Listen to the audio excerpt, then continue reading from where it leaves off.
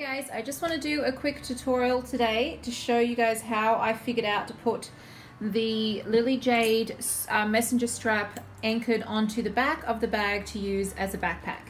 It took me a little while to get used to doing this. Actually, the other day when I had conditioned all my bags and I had to redo all of this, it was driving me bananas because I just couldn't get it on properly. But I did figure out a way, and I wanted to try and share it with you guys today in case anybody was wondering how to do this. I have had a couple of people ask me.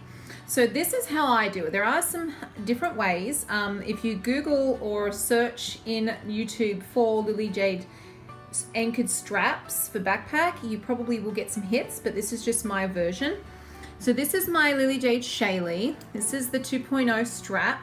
So I put the buckle bit on the top like this, and I line them up together just like this, and then I thread.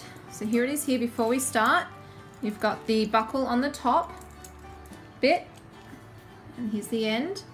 Okay, so what I do is I take this and I thread it downwards. It's still with the buckle bit on the top. And I get to here, just line it up, still make sure that these are even. And then I take it and I thread them through like this, and I thread them through with this still up. Actually, yeah.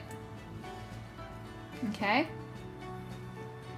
And as it's coming through, it's going to want me to flip it. So I just actually flip this over like this, and then I pull it tight. Still make sure these are even, like this. Now you will notice that this is kind of upside down at this point.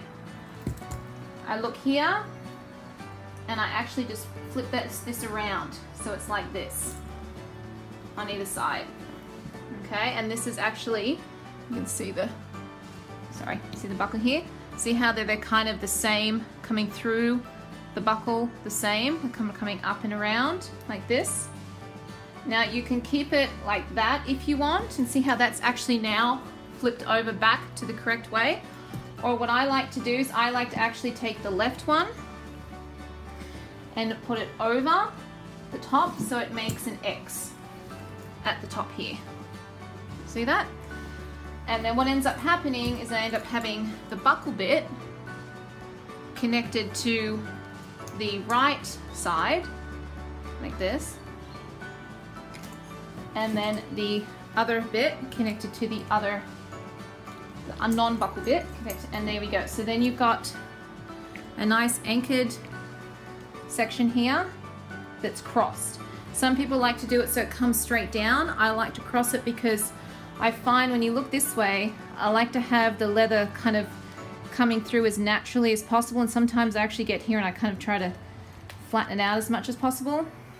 But that is just how I like to anchor my bags.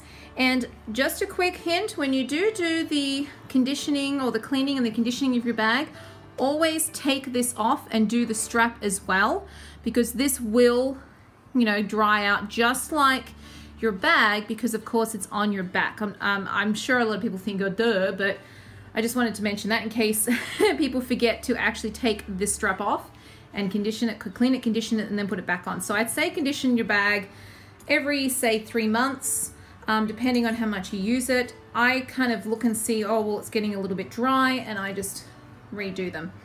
So I hope that helped anybody who was wondering how to do their anchor for backpack straps. And if you have any questions, feel free to pop them below and I will try to help you out.